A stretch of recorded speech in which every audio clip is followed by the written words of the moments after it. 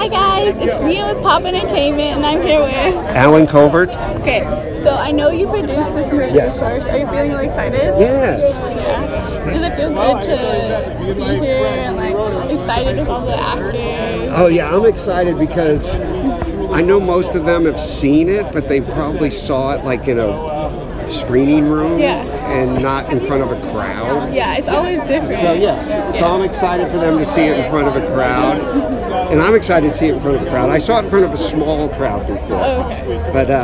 But yeah, we finished it a while ago, and so I've been waiting. Oh, really? Yeah. You know, because you try to figure out when's the best time for it to come out. And you don't want, and so we figured this would be a good time of the year for it. So, how is the production process different from like acting and like being behind the camera? I don't get to sleep as much.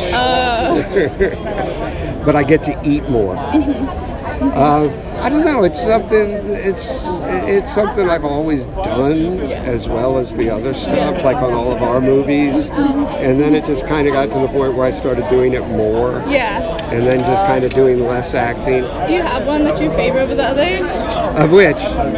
Producing or acting. Well, I love Grandma's Boy because that was a labor of love.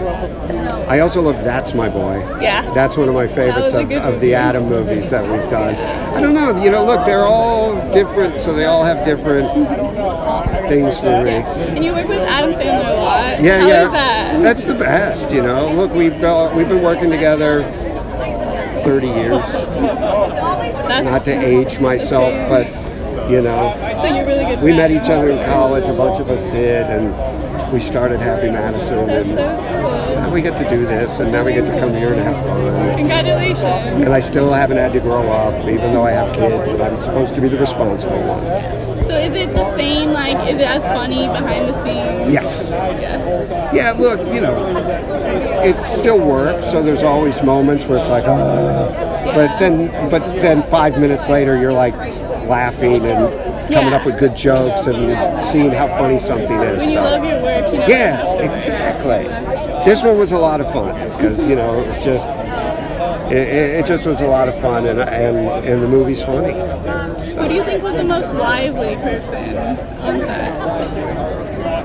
That guy. That guy? Bill Codkin. He's pretty lively. He seems like it. Well, Tyler, I'm going to embarrass Tyler right now. His mom embarrassed him on the set instead of his dad. Oh, okay. Because he was always like, Mom, I'm the director, so when you come to this set, you gotta